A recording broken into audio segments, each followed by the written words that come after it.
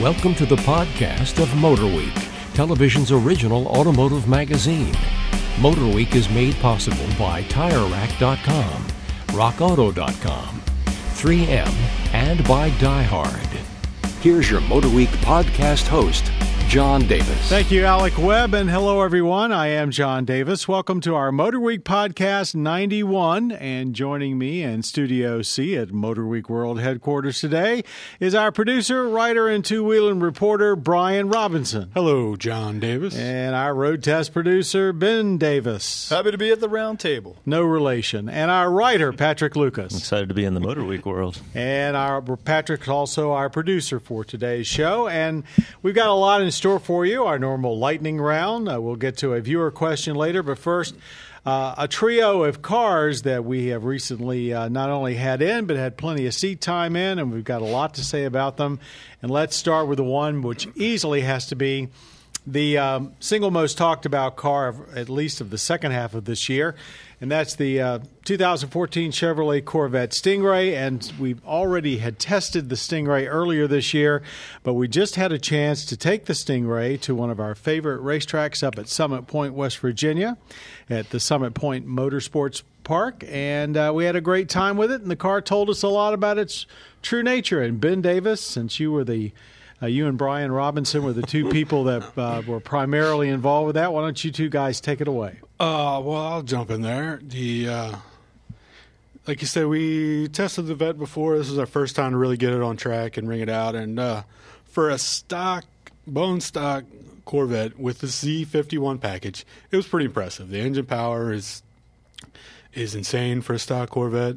I think handles great. When we first started out, track was a little damp, so you got plenty of options with the traction control. Started out, played through all those options, and we dried out. I dialed them down to you can turn everything off. And did you use like that the track setting? Or, yeah. Eventually, whenever after a few laps and things dried out, full track with everything off. It's amazing car. It feels a little smaller than before. It feels lighter, although it's not either one of those, but it does feel that way. Played with the rev matching. We had the manual transmission, and it works good. The paddles, I still don't understand the reason that the paddles are even there. Just have it work all the time, and you don't need paddles because the track we're on is super tight and a lot of tight turns, and you're shuffling the wheel. And there were a couple times I was just hitting the paddles with my hands. Granted, I got, bricks for hands. Yeah. Well, I thought once you turn, and this is my memory from when I drove it, so I may be wrong, but I thought once you turn the rev matching on, it stayed on until you turned it off. Correct. Until you bump it with your hand while you're in a corner, so and then you turn it off. And then basically the next time you want it, you don't know that you don't have it. Correct. Okay. But it works great. I guess you have the light on the gear indicator. It turns orange. It turns orange when it's on. And speaking of the gauge panel, great looking display. I couldn't spend a whole lot of time looking at it while I was cruising around the track, but tons of information on there, and it looks like a race car in there. So cool. The heads-up display is pretty cool. How it changes tack variations in there. I was behind the videographer while Brian was doing his daredevil maneuvers in the Corvette. And it sounds awesome from a spectator's point of view. And we were on Shenandoah Circuit, and there is a point there. And that's a short circuit, short straightaway. It's a little more than a mile, I believe. Yeah, it's one of these tracks where they take all the famous corners from different tracks and try to copy them. They got the bowl from the Nürburgring there. They got like a mini corkscrew. And it's a fantastic track for shooting as well.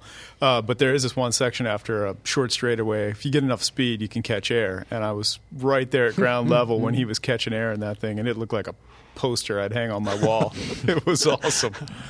Okay, now the one thing that folks that see this test, they'll probably come back and bite us on is that when we did take the car to the drag strip, we were a little slower than the stock numbers. The numbers according to GM, and I guess a few people have gotten it, are 3.80 to 60. We did, 4.2, I believe. Our drag strip is suffering right now at the moment. And go ahead. In more ways Talk than about one. it. It's been abandoned. It doesn't have any track. It has no... The start-stop area is very slick. Yeah, because it's a concrete start-stop area. It's concrete all the way up for a large part of that launch pad. And since the drag racing season's over and it's just track compounds going away. So it's almost like trying to launch on a tennis court. Did you find, though, when you got to Summit, did you find that you had plenty of traction, like coming out of a corner, you had no problems? Well, I wouldn't say that. I mean, I'm asking you. Yeah. You're talking about the rear end will definitely come out on just you. because of the sheer power. Yeah, I mean, for sure, traction control will cut in if you have that on. But yeah, it's got huge power. I mean, you really have to try to. I mean, as far as trying to manage grip, it wasn't a problem. I mean, you could get it out if you wanted to, or you just had to. You weren't fighting to keep it planted. It's not like Viper handful, but I mean, It's got a ton of power. Do you think a consumer buyer can get that number? Because there are a lot of them going to try. It all depends on how much you want to beat up your gear just to prove that you're getting a number that somebody else is getting. You know, sure. I mean, if that's your goal, I'm sure you could achieve it. But at some point, I'm just not going to want to beat up my clutch that much. Or no, I I'm couldn't. sure there's plenty of people. So. I'm sure there's plenty of people that are going to be out there trying to get that number. And they're going to be sitting there going to the dealer. That's just not what the car's made for. You know. What is? Sum it up. Sum the car up from your day at the track with it. Sum it up. Like I said, for a stock Corvette, I think it's pretty amazing. I don't know if it's quite a Z06 of last gen, but it's pretty darn close. Ben. And for the money, it's worth it. The performance is amazing for, I wouldn't say twice the amount they're asking, but for comparable vehicles that you can get for that money, you're going to blow them away all day long. Well, I didn't drive it on the track with you guys, but to me, it drove like a far more expensive car than it was. Absolutely. You still knew it was a Corvette. You heard things like the rear end clunk when you put it in gear initially, and a couple other things that are characteristics of every Corvette I can remember. Mm-hmm. But just from sheer interior quietness, how the car handled, ordinary roads at speed, I was blown away. Just massive V8 growl and everything that Corvette is. Makes me proud to be an American. Proud to be an American. Exactly. I haven't been here for very long, but it was a hell of an introduction to the Corvette world. Yeah, it couldn't have been any better. I guess we should move along before we spend the entire program on the Corvette. Another car that certainly not in the same league, but a car that's got a lot going for it, the new Mazda3. Going to be Mazda's largest volume car in this country and probably worldwide. Been completely redone. It's got the full Sky Active fuel economy treatment. What did you guys think? I thought I've always appreciated Mazda's sporty approach to everything. I love the way that the tack is just in your face and huge, to the point where the speedo is real low in the bottom corner of that tack gauge. And I still would have liked to have had a dial, though, instead of just a number. For the speedo? Yeah. Well, that little heads-up display, I had my doubts at first. It looked a little gimmicky, but once you get behind the wheel and you adjust it to your eye level, it's cool. Very useful. It's only in like the Grand Touring, though, that you get that, right? Yeah, I mean, I didn't mind I like actually having a digital sometimes, but they have two digitals, one there and then one on the head-up display, and no needle. It's like, come on, guys. But anyway, a minor point. That was really about the gist of my complaints about. I guess they're saying if you want a needle, you can always buy a Honda or something. Well, not a Civic anyway. But I love the car. I think it looks great. Definitely the best looking car in the segment right now, especially in the hatchback. I mean, I know the hatchback is more than the sedan, but I don't know why you would buy the sedan over the hatchback. Fun to drive. You get your choice of Skyactiv 4-cylinders. I would definitely go with the larger of the two, the 2.5. You didn't give up any real mileage. It gets barely worse mileage, but the power is a lot better. I tooled around all day long, got like almost 35. Wow. Yeah, I like the look a lot, and actually looking at our Mazda 6 now, it looks a little bloated because the 3 just seems like the perfect proportions and size for what they're doing with their design now. So, roomy front seat, back seat was so, but I can't think of a non-performance 5-door subcompact that we've had in that I like more. Or compact. Wow. Compact. Yeah. Bold statement. Small car. Car. We had nice ours was the auto. You can get a manual, but not only in the sport version. Yeah, if you get the Grand Touring and the larger engine, you got to go automatic. I would have liked to try the manual. In comparable cars, that's got to be a pretty. Just getting a manual is pretty pretty rare these days, right? That's true, Just yeah. being able to get a manual in a car like that? Or? Compacts, you can still get manual. They're usually in like the ultra base trim levels. Yeah, But- usually that's correct. I mean, compacts actually probably have more manuals available than any other class of car at the moment. Good luck finding them because, Yeah. like I say, usually they're in the base models. But Anything else about the Mazda 3? Good stuff. Get the 5-door over the 4-door, slightly larger engine. Sky Active seems to work. Zoom, zoom. yeah, that's interesting. I mean, we haven't really driven an ultra base one. I don't know how my opinion would differ compared. The one we had was fully maxed out, Grand Touring, every option. So It should be noted it had the E-Loop system, E-Loop, yes. which is basically, I guess it's the first car with the capacitor for storing energy. I know BMW has shown concepts, but I don't know that they actually made First one. non-hybrid anyway. It has it. I didn't notice too much I didn't going notice on. anything. Yeah, that would. Supposedly that's Tip the your hat to whole you. idea is that it's totally seamless. Yeah. And it helps in fuel economy and it helps on the load off, take some of the load off the Yeah, engine. did they give any? I can't find any exact numbers I of don't how think so. much it helps. I can't see it really helping that much. I mean, But as they say, in their search for better fuel economy, every little bit helps. Okay, let's move on to another small vehicle. This one may be a little bit more controversial. We'll see. The Nissan Juke, a crossover. It's now gotten the Nissan NISMO performance treatment. What do you think? I was not a very big fan of the Juke. I still don't know if I am or not, but this one I like a lot why? more. No. It just looks awkward. It's impractical for a crossover. There's like no room in the back seat, no room in the trunk, cargo area. It's really just a very it's basically small car. a jacked up car, and Like it's a Subaru X90, only like a modern version. Remember that car? Oh, my, yes. but the Nismo version I thought was pretty amazing, really, for the money. Handled great. Yeah, it handles great. It totally transformed the interior. All new surfaces. Faux suede or whatever that stuff was. I felt pretty good. It's a handsome package on the outside too, though. The way the colors played with each other and the two-tonedness of it, the wheels, it did look good. I think I just drove a non-Nismo Juke today, and the Juke to me rides really rough. But the cool thing about the Nismo is you get those really bolstered seats. Obviously the Nismo is a little rougher than a regular Juke, but the added bolster of the seats really helps a lot. I think all the Jukes should have those seats. Let's move on to one other vehicle. That was it. All right. Let me shut it off, Patrick. No, no, Anything? no. We have a lot of ground to cover because this is the first podcast we've done after the opening of the LA and Tokyo auto shows, both of them going on at the same time. So real quickly, Patrick, since you've been up to this into those two shows more than anyone else, people looking, what impressed you so far from what you've heard from LA and Tokyo? I guess the biggest news would be the Chevy Colorado, the midsize. They're trying to call it small, but it's definitely like a midsize pickups. Be out this spring Yeah. with the GMC version coming, I guess, at Detroit. It's Different. It doesn't look like just a small Silverado. No, it cool. looks the I like grill is those. kind of like a curved down, kind of menacing. Looks stanced, a little sporty. Looks cool. I don't know how long it is until we get to drive it, but Probably in the spring. Yeah, come on. Porsche, I guess, finally debuted the Macan Right. production version of that. Been hearing about that thing for years, so Yeah. can't wait to Macan. drive that. F-Type Coupe, the R, the F-Type Coupe R. right? That was a Is surprise. it coupe or a coupe?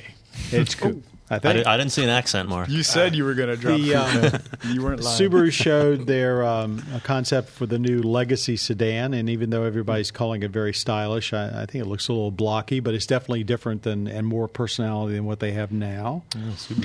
From Tokyo, the biggest news to me actually came the day before the show when Honda basically trotted out 3 new motors and said, we're going to go turbo. They're going to do a turbo 2-liter to replace a 2.5 normally aspirated, a 1.5 turbo, and a 1-liter turbo. Wow. And they're going turbo in a big way where they really haven't had a presence before, all for fuel economy, naturally. And they're also doing an 8-speed dual-clutch transmission. If you can't beat them, join them. Boy, that's I know that, but that's a huge change. Are these for part them. of the Earth Dreams series Yes, of engines? they are part of the Earth Dream series of engines. I think the Earth is probably thanking them. There's at this been point. some mild turbo use in the Acura line lately. Yeah, there has, but it has. This looks like it's going to spread throughout the line. They That's didn't cool. say anything about the sixes, but I wouldn't be surprised if a small six That's turbo is in there somewhere. Good news too. for tuners. Yep. Okay, thank you, gentlemen. Let's move on now to our lightning round, where our panelists have 2 minutes to debate a trending automotive topic. And when they hear that, Nika Watkins, our lady with the bell, will do the honors and make us hush. And Nika, what happens if we don't hush? You hit it only one like that? Come on, let me Very see a polite. little gusto there. That's more like it. All right, the clock is running. Here's the question. The Tesla Model S has had some fire issues on and off. And by the way, that's 3 fires in 5 weeks they've had. And so much so the government has opened an investigation. The most recent incident, though, the people are calling for the company to step up and take more responsibility. Is what you've heard about these fires so far a legitimate concern? Is it freak occurrences? Should the government be investigating? How do you feel about it? Yeah, one time is a freak occurrence, not 3 times. I mean, I don't know the detail of every one. But Well, one of them, obviously the one in Mexico, the guy just crashed the car. But they've had 2 where they ran over debris in the road, and the car caught fire. It didn't go explode, but they did catch fire. I mean, it sounds like it's just as much a freak occurrence as running over debris in the road, which is all very possible. Not freak at all. And that's Highly not freak at possible. all to me. I think one of the accidents, they ran over a tow hitch that fell off a truck. I don't know if it's the whole apparatus or just the ball, probably the receiver. ball hitch or receiver. Seems to me like they're talking about doing something with the air suspension to raise the car up a little bit. But, it could just be that they need to put a little extra shielding under there. Oh, yeah. Fire is serious. Fires, there's nothing more serious in a car than a fire, although it should be pointed out that this is not something where like a gas tank explodes. It's where the car starts smoldering and everybody gets away and eventually And they're is saying consumed. that there was warnings through the vehicle's electronic systems and stuff. Plenty of warnings for them to get out before the fire started, but let's just assume you have 2 car seats back there with babies in them, You want to know that the car is safe. Absolutely. Yeah, I agree with the consensus on the table that Tesla needs to step up and not saying, hey, we're safer than everybody else, but step up and take the responsibility, which I think they are doing, and move along. Well, boy, I didn't get any easy treatment there. Thank you very much, Nika. Very good. I think we beat that one up enough. Let's go on now to a question that we get a lot from viewers, especially this time of year, and that is the end of the year really the best time to buy a new car? And if not, when? And Ben, I understand you've done a little extra research on I was this. very intrigued by this question, too. He does buy and sell an awful lot of cars. He does. I actually reached out to a friend of mine who is a sales manager, and he said that although this has been the truth in the past with staggered delivery of new models throughout the year and rebates all the time, that really isn't, the end of the year isn't the best time to buy a car anymore like it used to be. He said the last 3 to 4 days of every month is when they're trying to hit their retro numbers. What does that mean, the retro number? Retro number is the number of the vehicles they sold that month last year. For the dealer and the salespeople.